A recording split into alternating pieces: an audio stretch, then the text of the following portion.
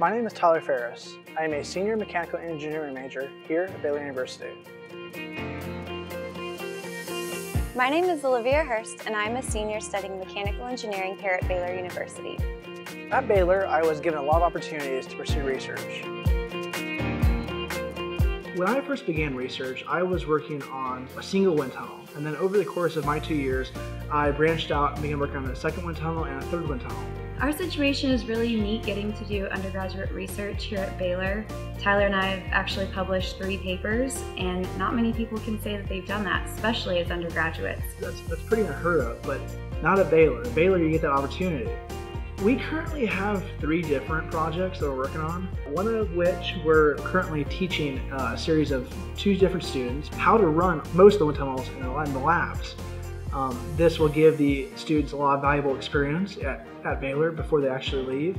Another project that we're working on is actually trying to make some correlations between data that we've gotten in the past semesters to come up with an equation that will make it easier for other researchers doing similar things to what we do.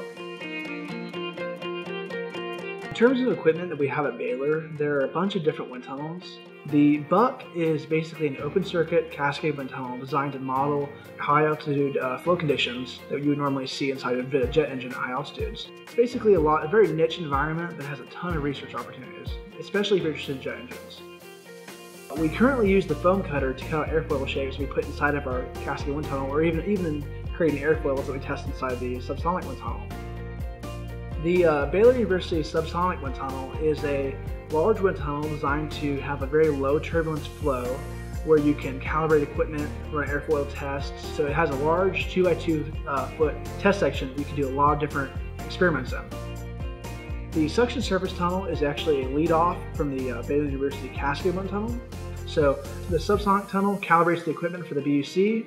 The BUC finds trends, and then the suction surface finds quantifiable data. And all these wind tunnels, they work in concert with each other, do a lot of fun little things, and so there are definitely opportunities to work on all 3 of these tunnels at Baylor. Immediately after college, I hope to get a job or an internship. I'm trying to decide still between getting an MBA or a master's in mechanical engineering, but I definitely wouldn't be considering a master's in doing research if I hadn't had this opportunity. After graduation, I plan to pursue a master's degree in aerospace engineering at either Stanford University or Purdue University. My experience here in the lab has given me valuable skills and knowledge that I would not have gained otherwise.